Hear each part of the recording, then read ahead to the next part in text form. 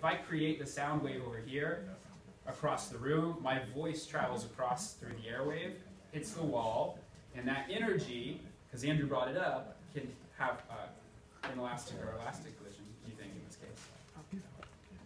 It's going to bounce off of the back. Definitely more elastic in this case, and come back the other way. So we'll do the wave again this time, except when it gets to Samaje, Tamani, melody, you have to pretend like they're a surface you're colliding with, and it's going to send the wave back. So you have to respond back this way. Okay, this is how an echo works, all right? We'll go slow this time because we can.